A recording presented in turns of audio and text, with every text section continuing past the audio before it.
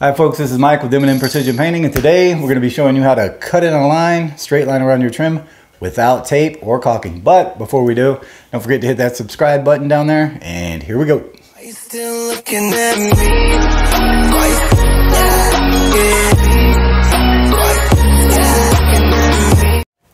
Alright folks, first things first, just how you hold the brush. I hold it sort of like you would hold a pencil. So one of these numbers, except you just want to throw 2 fingers like on this ferrule here, maybe 3 relative to how big the brush is. You want 3 points of contact. One in your thumb gives you better control. The fingers here and the finger on the top here. I don't know if you guys can see that, but yeah, and that's how you're going to want to hold your brush while you're cutting in. Make sure you keep your hands sort of loose. You don't want to be tight because you'll start shaking. So just remember when you're cutting in, breathe, don't hold your breath, and to the next step. All right, guys, so I got my paint out. Got my little cutting bucket here. I got a 2.5 inch angle purdy stiff. And the reason I'm using a stiff brush is because this wall's super textured. And so yeah, now we'll get to it. Just holding it like I showed you guys before. You want to load your brush up pretty decent. Give it a couple taps on the side there. And you're going to start a little bit away from the wall. And you're going to want to get some of that excess paint off. And then just kind of work your way slowly towards it. And you use those last few bristles on the end of that guy. Like that. And I kind of twist as I go down. And then because this wall's so textured, what I'll do is I'll come back the opposite direction using those last bristles again to fill in anywhere that I missed.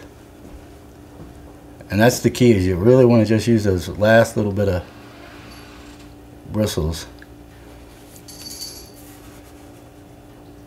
And it's sort of a twisting and falling at the same time motion.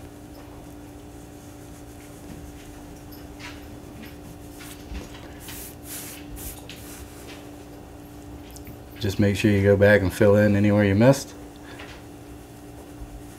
So yeah, so it's like this, and you get that line going.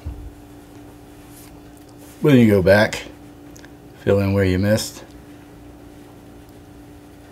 like such.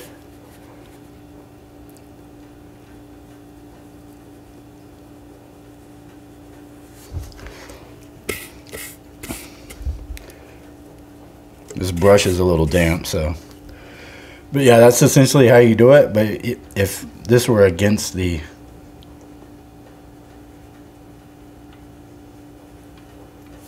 just like that, and go back, make sure you got anything you missed. And that, my friends, is how you cut a straight line around your trim freehand. Alright guys, that's a little technique tip of the day. Preferably on, if you're doing an accent wall, I do have a video down here on how to tape and use clear caulking for accent walls. If you're doing it out in the open of the field, we call it the field, it's best to use frog tape and caulking.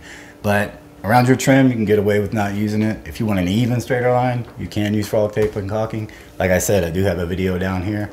And don't forget to subscribe and tune in for more, and we'll be back. Are you still looking at me?